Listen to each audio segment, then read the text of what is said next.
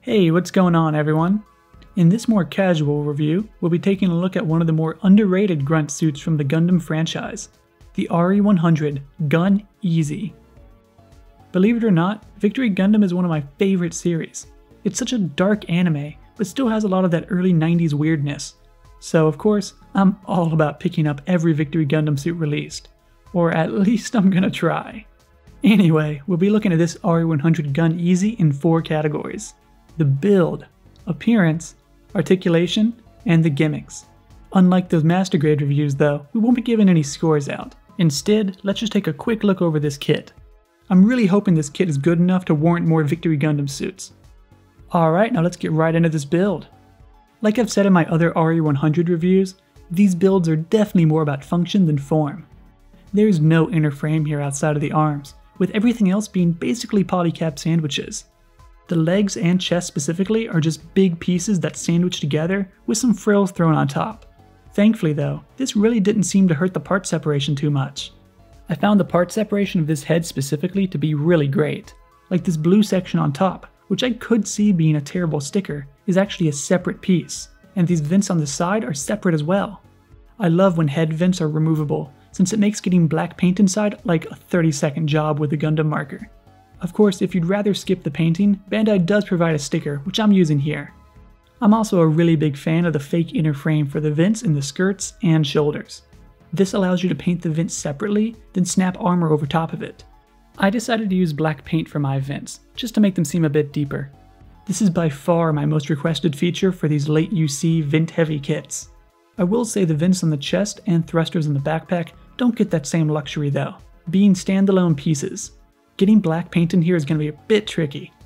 Again though, the bulk of this engineering is super simple, basically relying on polycaps for every joint, specifically a swivel type polycap. Really, almost every joint on this kit makes use of this single polycap. I mean, just look at how many they give you. Moving on to the painting, since this kit is so monotone, there really isn't much to do here. However, there are some very minor touch-ups you can add. First up is the most noticeable, this thruster on the side of the shoulder. It's molded into the green armor, so paint is absolutely required here. Same goes for this barely noticeable molded in thruster on the back of the chest. This one is just so hidden away though, you can probably skip over it.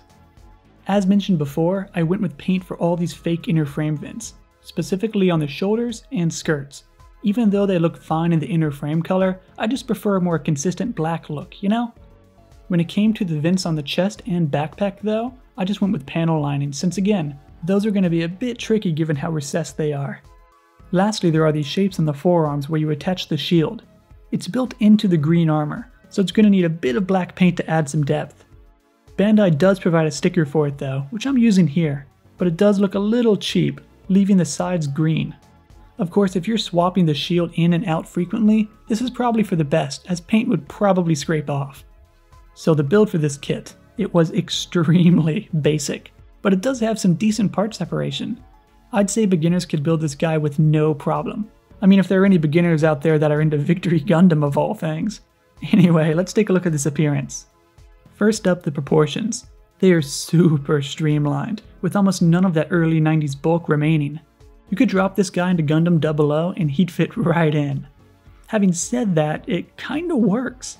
Everything is in proportion to itself and blends together very well. For example, newer takes on older suits tend to have longer legs, and sure enough, this kit does. But it's not super noticeable given that the chest and arms have a similar streamlining. Really, everything is given the same level of updating here, leading to a very cohesive silhouette.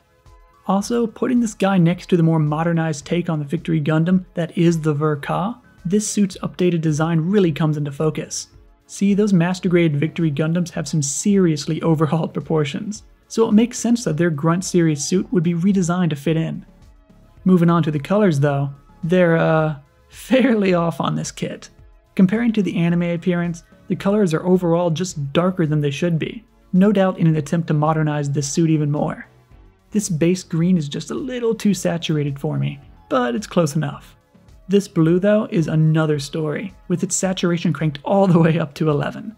I'm willing to bet the oversaturation of this blue was an attempt to differentiate it from the inner frame gray, but honestly that problem would have been fixed if they had just made the blue a bit brighter instead. Thankfully, however, this part separation was really solid. So really, these weird colors shouldn't be a deal breaker by any means. You could legitimately buy some spray paint, cut all the pieces out, give them a few coats, and have this guy looking solid within an afternoon. I really like the decals on this kit. While you do get the standard caution sign decals, which might look pretty good on this more modernized design, I'm a much bigger fan of these pilot names. In the Victory Gundam anime, there was a team of women that each had their own personalized gun easy, and thankfully, you get a decal for each one. This is just great attention to detail on Bandai's part. Honestly, I just can't decide which one to use here.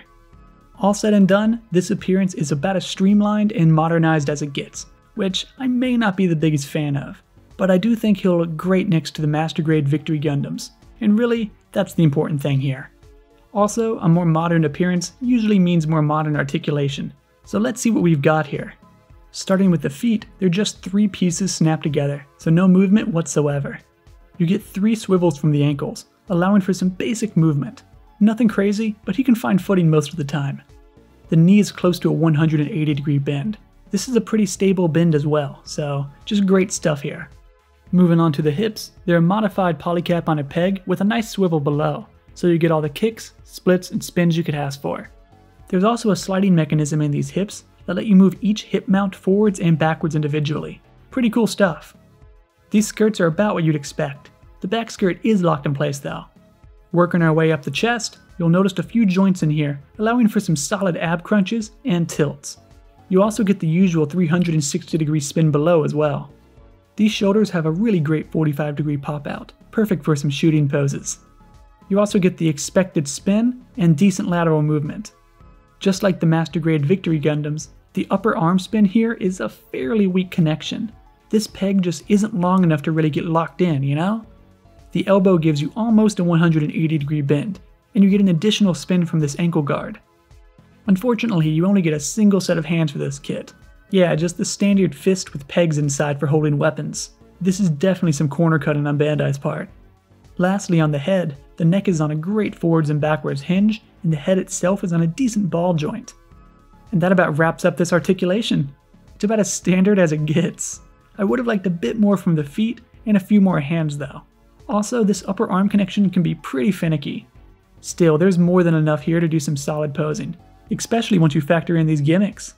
First up is his beam rifle. It's a little on the bland side being all gray, but it does have some okay part separation. He can hold this rifle pretty well thanks to that peg in the hands. The butt of this gun does overlap with the forearm gauntlet slightly, but it's not that big of a deal here. A unique feature of this rifle is that you can break it down into a smaller pistol. I'm probably never going to use it like this, but it's always nice to have the option, right? On a side note, the runner of this gun is actually taken straight from the Master Grade Victory Gundam, meaning you get a few extra parts here, mainly the action-based connectors. So yeah, if you have a Victory Gundam and need some connectors for whatever reason, this is the kit for you. Next up is his beam saber. You get 2 blades and the Victory Gundam's fan blade as well, but unfortunately you only get a single handle for this kit. Again, no issues holding the saber up though, so I really can't complain. You can also store this handle inside this shoulder pack here. Speaking of the shoulder packs, they just slide in and out, making them a great way to customize this kit. The other shoulder pack features 2 individual missiles, by the way. Personally though, I think these shoulder packs bulk the design up just a little bit too much, so I instead use these little placeholders instead. It just has a more clean silhouette to me, you know? The shield for this kit has some really great details on it, and a nice reflective coating to it. It's probably one of the best beam shields I've seen in a while. It attaches between this removable generator on the forearm gauntlet. I would have liked this generator to extend out a bit more, as currently the shield has a tendency to knock up against the shoulder armor. Lastly, you get his beam bazooka. I really love this color separation here, and this nice darker shade of green. Thanks to a movable handle, it's really easy to get a solid pose with this thing too. When it's not in use though, you can store it on the back of the skirt.